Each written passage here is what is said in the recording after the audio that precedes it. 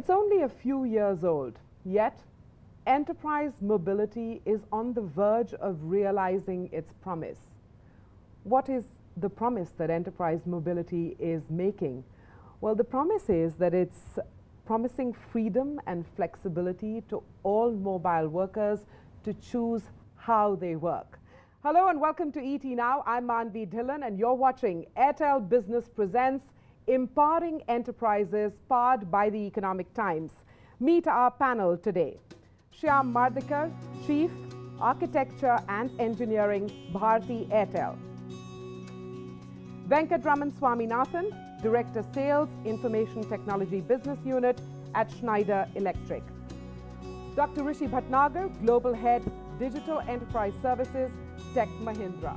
And Ambarish Dasgupta, Head of Management Consulting and Partner, KPMG India. Thank you all very much for making the time for joining us on this show. First fundamental question, enterprise mobility in the Indian context, what is spurring it? Mr. Mardikar, would you like to go first?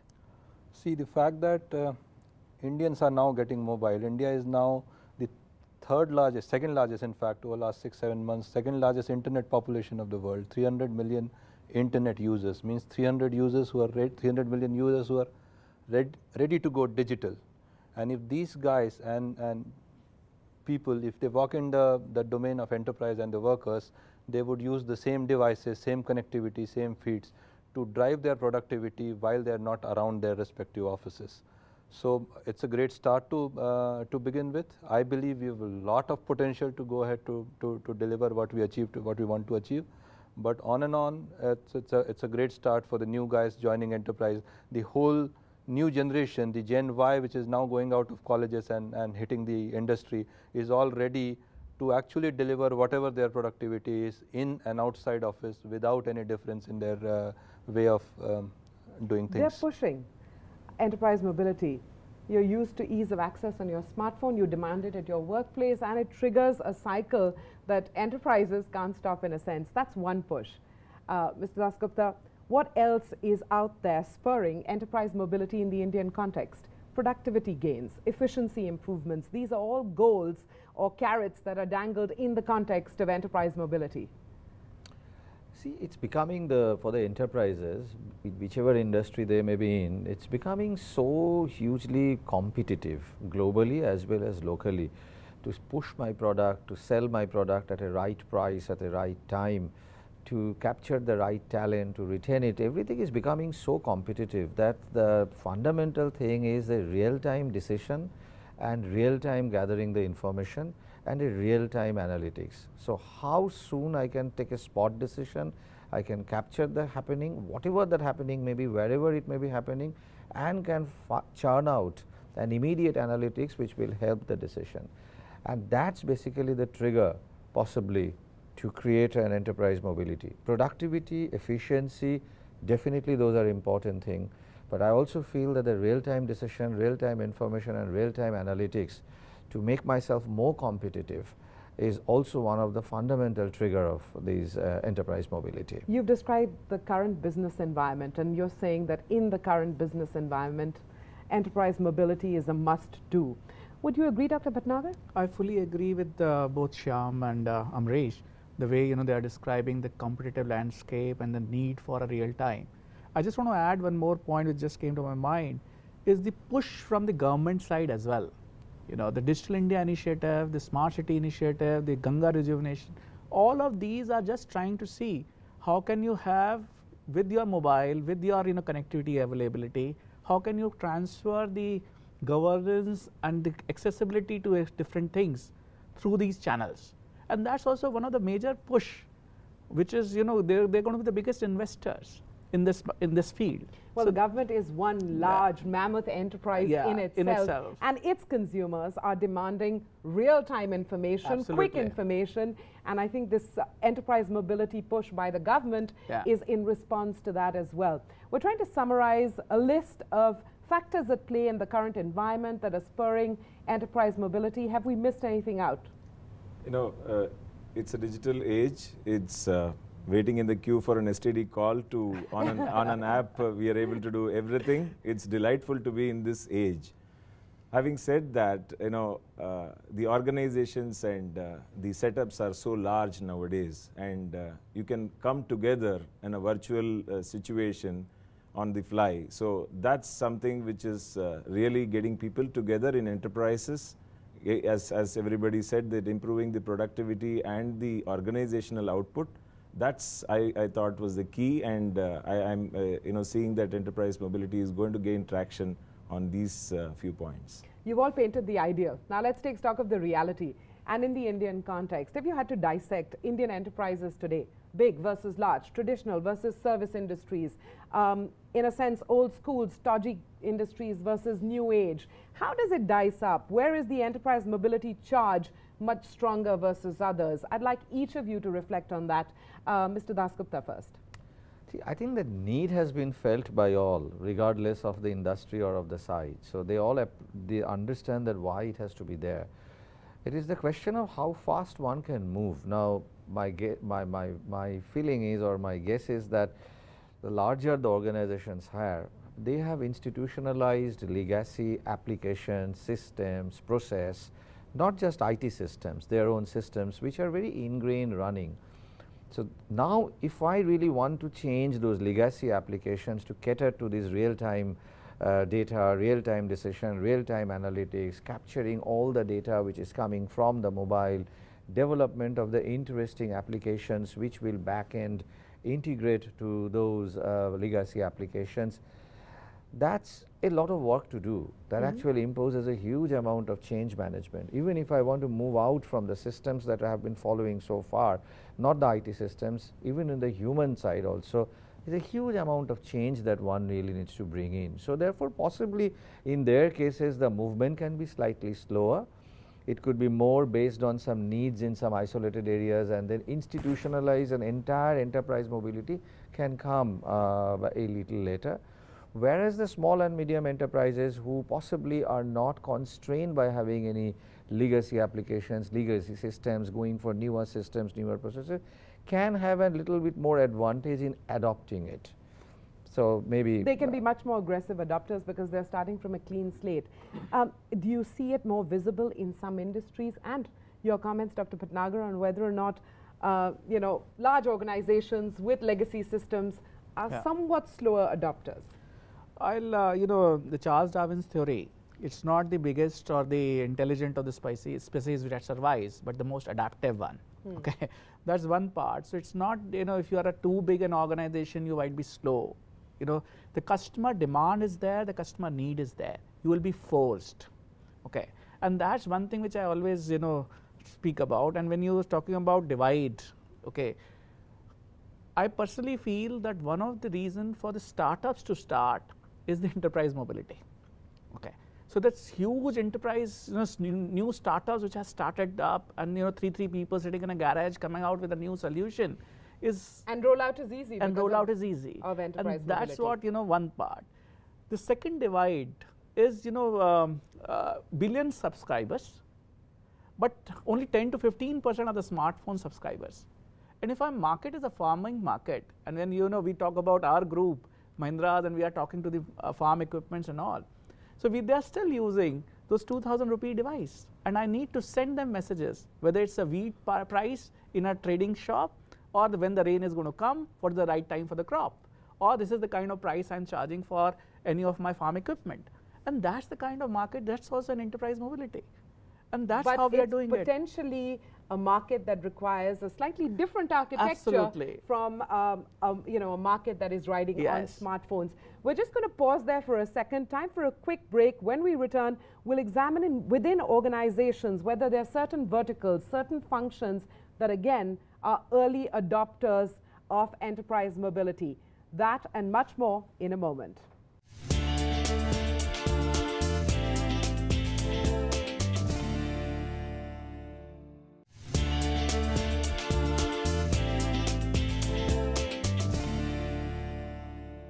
Welcome back. You're with ET Now and you're watching Airtel Business presents Empowering Enterprises, powered by the Economic Times. Let's examine whether within organizations there are certain departments that are looking at enterprise mobility with much more interest than others. What comes to your mind, Mr. Venkatraman, as functions that are out there, mature enterprise mobility users? Yeah, very interesting point. If I divide it into very large and very large enterprises and small and medium enterprises, I would say that the adaptation in the large and very large enterprises, because of the legacy systems, like Mr. Dasgupta said, it's going to be slow. And I would say that we are still at a proof of concept stage or slightly better than that. Whereas there is a need of the hour in the smaller enterprises to be efficient and productive. And as a result of the layers of management being what it is, the adaptation is much faster. The utilization of these mobility advantages are much, much faster. When you talk about functions, well, sales being what it is, it's a tough ask in most organizations, but I would say that the maturity of the essence of collaborations have come in because they understand that you have to collaborate and win in large organizations. In services, it has become the need of the hour.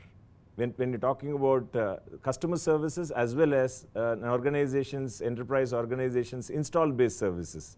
Now, it's a ticket is raised in the call center when you call them, and then that ticket is closed, and the faster you close, you create a differentiation in the enterprise market.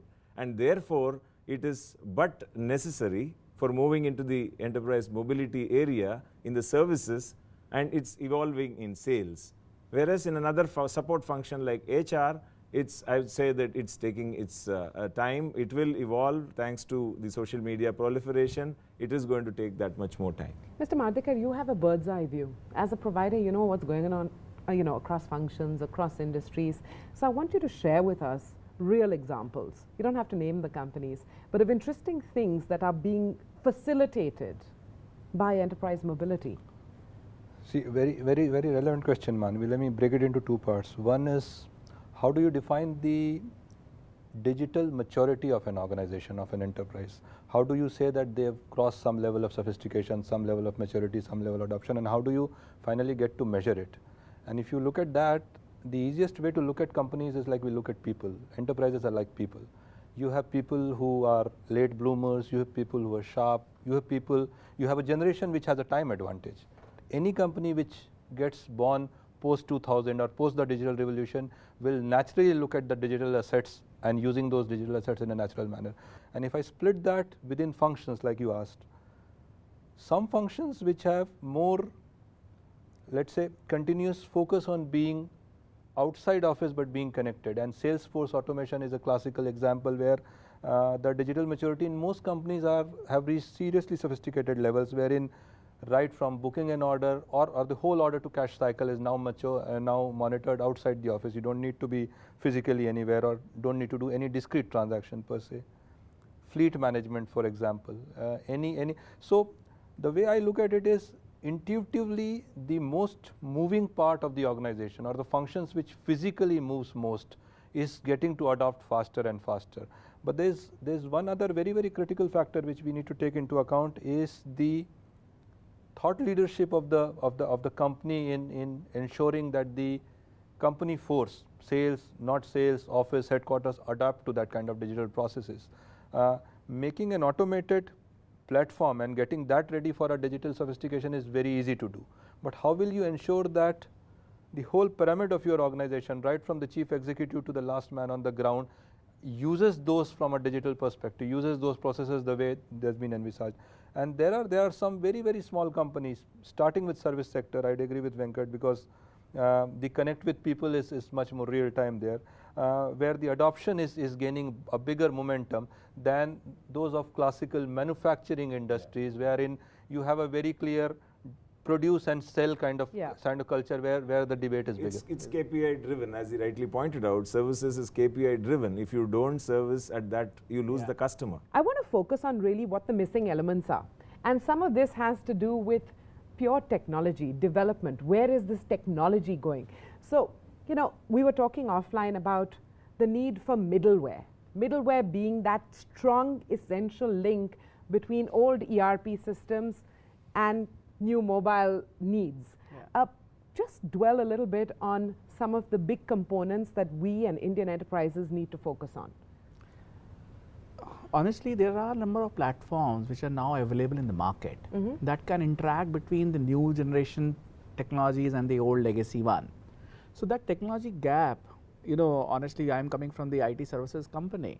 We have developed those kind of, wrappers, whatever we call it, and I can keep naming them.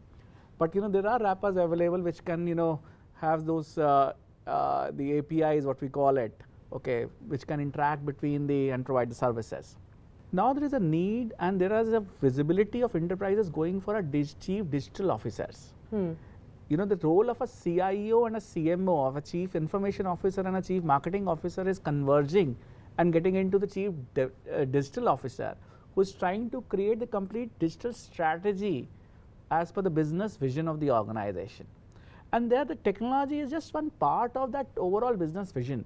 And when you are talking about the digital, the technological gaps, honestly, while there can be, you can imagine any kind of business kind of needs, and technology can have some kind of gaps in it.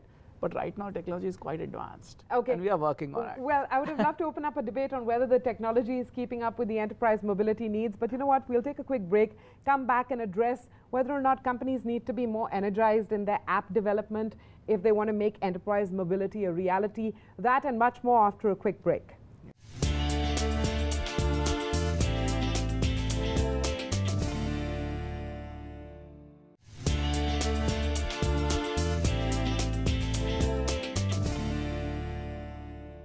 Welcome back to ET Now. You're watching Airtel Business Presents Empowering Enterprises, powered by the Economic Times. We're talking about the ecosystem around enterprise mobility, and technology is one piece of that puzzle. There are other pieces of that puzzle.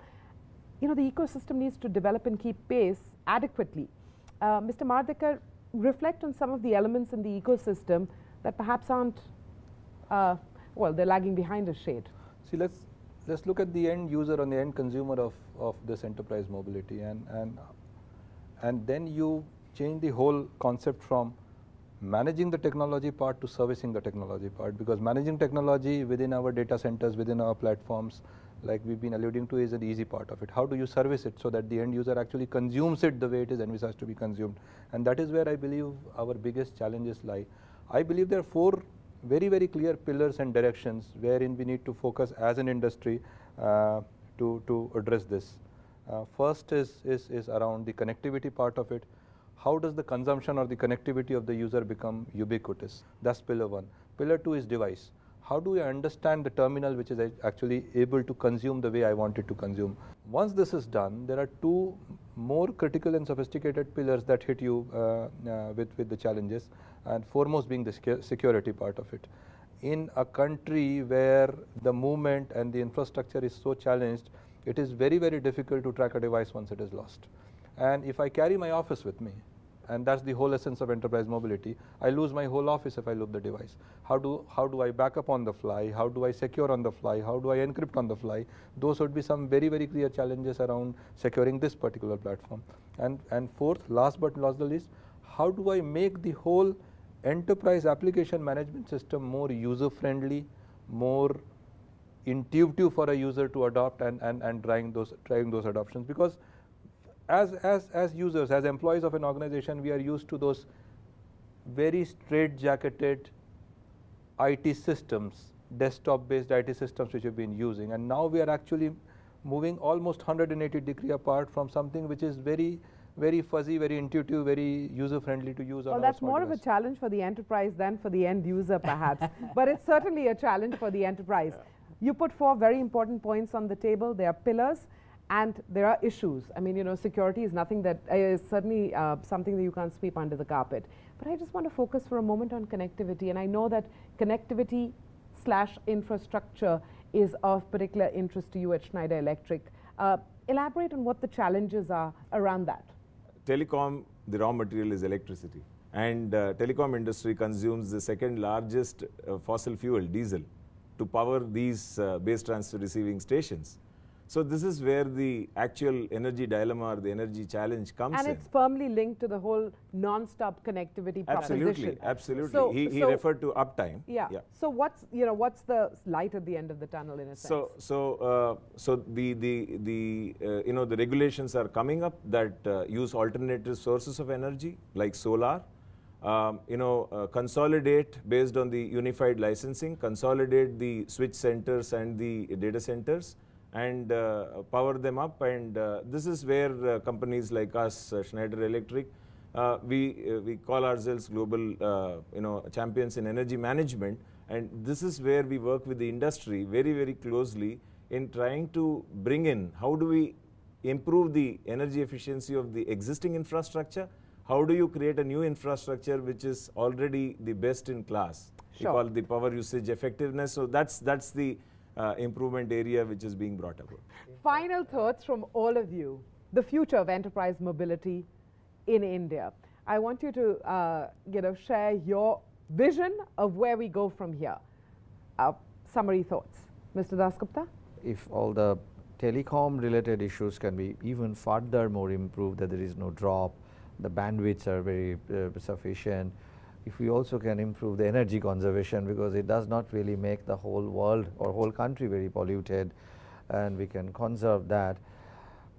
Purely from the applicability perspective, I think there is a big future, but I'm again saying that it is very dependent on the economic situation also, because if the economy is not doing well, the enterprise mobility suddenly just as a fancy tool cannot survive if the economy is not doing well. But I must again go back and reaffirm the importance of combining the enterprise mobility strategy to a proper, well laid out business strategy. Mr. Mardekar. Vision perspective, I believe I would like to leave it with a simple statement that as an employee, if my productivity is not any different from the fact that I stay in office or I'm outside the office, the day we hit that particular point of arrival, I believe as maturity on digital era or as enterprise mobility perspective, we would have arrived. It should not matter whether I am physically present at a place to be able to deliver what am I supposed to deliver in the most efficient and most productive manner. And that is achievable, I'm assuming. 100%. 100%. Mr. Venkatraman. BYOD, Internet of Things, the EMM as a concept is a reality. We have to embrace it. While doing so, the amount of carbon emissions which we are not seeing actually in the background has to be taken care of, and as I agree that energy efficiency story has to tie along for the telecom and internet convergence, and that's the point I would like to leave it with. Yeah. So I'll speak in a very different manner in this particular case. The first revolution, which we call as an industrial revolution, came in 1850s, and the mankind visibility on this earth was in 9000 BC. That means it took somewhere around 11,000 years for a human brain to become mature enough to come out of the first revolution. The second revolution came in the communication and the internet in 1995. That means the second revolution came in 150 years, the maturing of the brain. The third revolution has arrived in the less than 20 years. Okay, so we are living in the third revolution, and we are very, we should be very happy that in our lifespan we are seeing the second revolution, and hope to see much more because the revolutions are getting much faster. Well, since I'm practical by nature, I can't resist the urge to throw in a final comment from Mr. Dasgupta on, as we pursue this goal of enterprise mobility, how, in 3 simple steps, do we measure return on investment, or is there no simple answer to that? No, as today we jokingly say that at some point in time IT was always measured against an ROI, and therefore we mentioned that even when a photocopier machine was bought, people used to measure the ROI of that photocopier machine. Now nobody says that what is the ROI of the photocopier machine. So similarly, enterprise mobility, we may actually reach a stage when there will be no such ROI calculated, because it will become so integral part of our day-to-day thing. But of course, at this point in time, maybe that is futuristic. Productivity, efficiency, my sales, again, my standard KPIs, which we are defining as my business strategy, we need to identify how much of those are being catered to by the enterprise mobility. So don't lose sight of those as you pursue the enterprise mobility goal. So it's not mainstream yet, enterprise mobility, but signs suggest that we're on that path. Thank you all very much for joining us on the panel today, and thank you to our viewers for watching Airtel Business Presents Empowering Enterprises, powered by the Economic Times. Thank you.